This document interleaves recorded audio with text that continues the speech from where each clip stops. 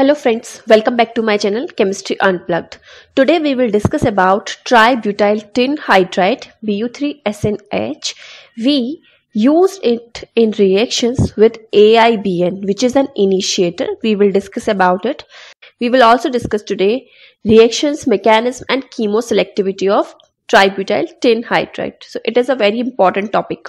Tributyl tin hydride is also denoted by TBTH, tributyl tin hydride, and organotin hydrides are very good radical reducing agents. So we are going to discuss some synthetic applications of it. First is it replaces halogen atoms from alkyl halide. Suppose we have a molecule like this in which we have attached one methoxy group here and one bromine atom here. Now we are using tributyl tin hydride Bu3SnH. So what it will do, this SNH bond will break and this tributyl tin radical will abstract this bromine radical and hydrogen radical will attach in its place. So hydrogen radical will replace bromine radical. So why this has happened and why we are using tributyl tin hydride? Because SNH bond is much weaker than carbon hydrogen bond.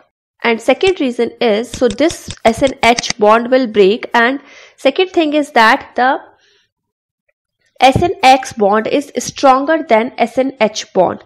Therefore, Bu3SnH bond will break and it will attach with this halide. So the bond of tin with halide is stronger than bond with hydrogen. So in this reaction, Bu3SnX will removed. Next, we will discuss about its mechanism. First is the initiation step in which Bu3SnH, this SNH bond will break. This is a homolysis reaction, means equal sharing of radical ion. So we have Bu3Sn radical and H radical. This is the initiation step. In next step, these radicals will participate in the chain propagation, and this process is a homolysis. Now these two ions will attack on the molecule we have used in the reaction. So first step is tributyl tin radical will attack on bromine. So we have this radical ion will attack on this bond, and there is shifting of radical. One will attach with bromine and other will remain with carbon. So it will be removed as Bu3SnBr and we have this radical ion. In the next step, we will use H radical, which is generated from the homolysis of tributyl tin hydride, and this H radical will attack on this carbon atom and we have the final product. Next is the homolysis of tributyl tin hydride is promoted by AIBN. So before going it, we have to know that the reactivity of alkyl halides towards this reaction follows this order: alkyl iodide, then alkyl bromide, alkyl chloride, and least for the alkyl fluoride. Because the bond between carbon and iodine in alkyl iodide is much weaker and it can be easily broken, and alkyl fluoride are least reactive or unreactive, and the reaction with iodides and some bromides can be done in the daylight because of the weak nature of carbon halogen bond. But the reaction with some bromides, chlorides require high concentration of tributyl tin radical, which is produced by addition of some initiator like AIBN. AIBN is most frequently used radical in this type of reaction. AIBN is azo-bis isobutyronitrile, and this is the structure of AIBN. So in the first step, this reaction takes place at the temperature greater than 60 degrees centigrade. So in the first step, this bond will break. This is a homolysis reaction again. So the radical will shift here, one radical, another radical will shift here. So we have these two radical ions and one nitrogen molecule. And now this radical ion will initiate the reaction with tributyl tin hydride by abstracting hydrogen from it. So we have tributyl tin in the reaction medium.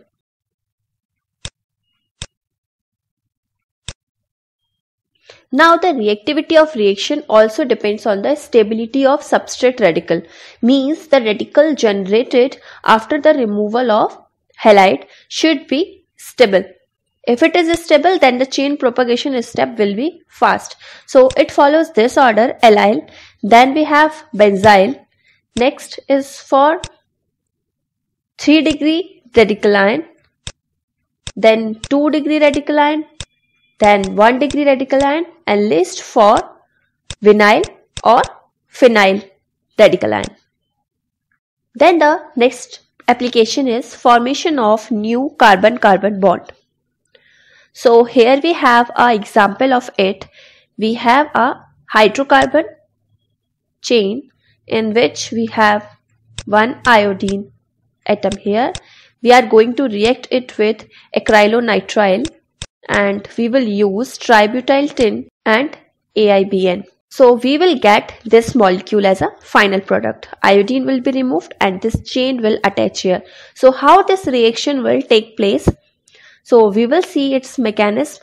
Then in the first step we have this radical, and now we are using tributyl tin. So it will undergo homolysis, this bond will break, and this radical ion, tributyl radical ion, will attack on alkyl halide, alkyl iodide in this case. So it will abstract iodide radical from it, and this bond will shift here. So we have a alkyl radical here.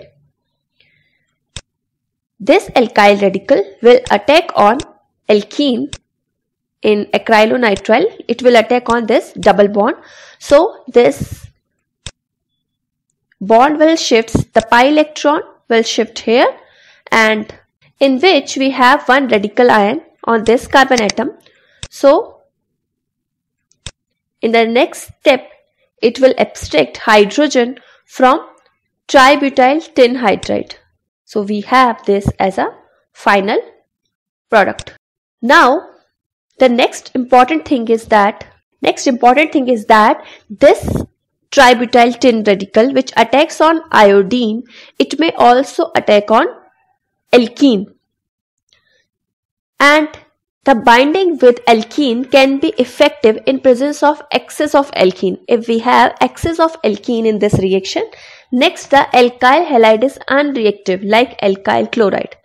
In that case, the tributyl tin may also bind with alkene instead of alkyl halide.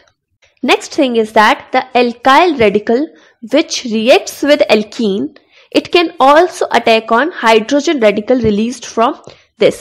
In this example, this alkyl radical attacks on this alkene, but it may directly attacks on hydrogen radical. So we have to avoid such situation by using some conditions like alkene should be in higher concentration, tributyl tin should be low in concentration. In this way, H radical will be low.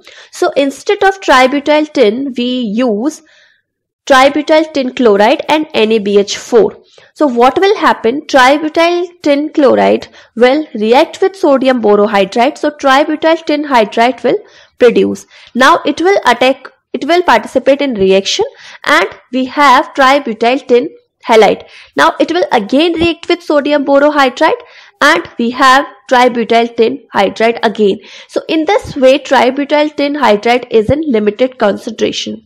Next is alkene attached with electron withdrawing group are good trap for alkyl radicals, or the alkyl radicals attached with electron donating group. So alkene should be attached with electron withdrawing group, and the alkyl radical should be attached with electron donating group, or vice versa. The alkene can be attached with electron donating group, and the alkyl radical is attached with electron withdrawing group. Next is intramolecular reaction. So in the intramolecular reaction, we have halide as well as alkene in the same molecule. We have this structure and we are treating it with TBTH and AIBN. So what will happen? This bond will attach with this. In this case, we have a SPH. So the TBTH can also break carbon sulfur bond, which is very strong, but it can break it.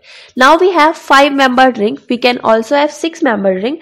So, but the formation of 5-membered rings is preferred in such type of reaction in intramolecular reaction. So the ring size should be minimum, but it should not have 3 or 4-membered ring. Otherwise, there will be strain. The rings will be strained. So the 5-membered rings are preferentially formed in this type of reactions. So let's take an example in which we have a halide atom as well as alkene in same molecule. So in the first step, what will happen? This tributyl tin hydride will abstract this bromine atom. So tributyl tin hydride will undergo homolysis and we have this radical alkyl radical. In next step, this radical ion can attack on this carbon atom or it may also attack on this carbon atom.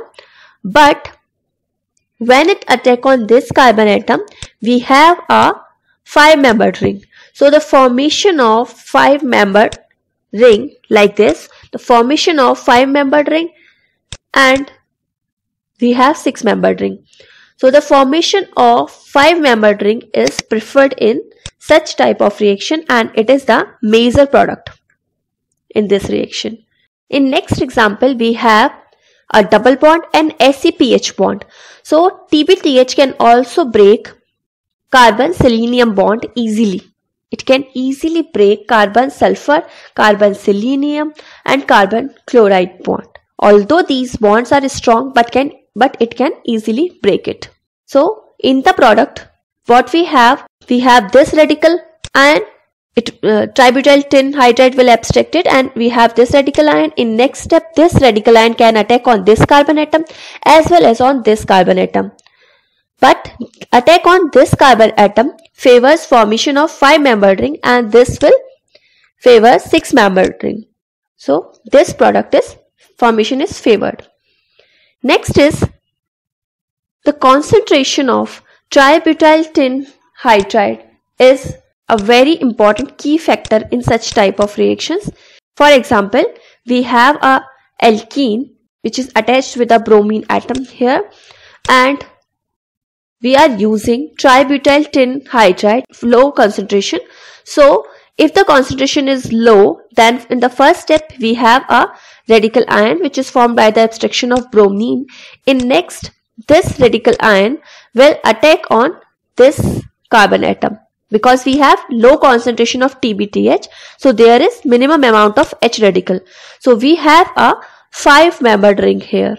But if the concentration is high, then this radical generated will abstract hydrogen from tributyl tin hydride and we have this alkene as a final product. So the ring will not form in such type of situation. There is no intramolecular reaction. So the concentration should be low. Next important reaction is reaction with selenides and thiocarbonyl derivatives. First we will take selenides.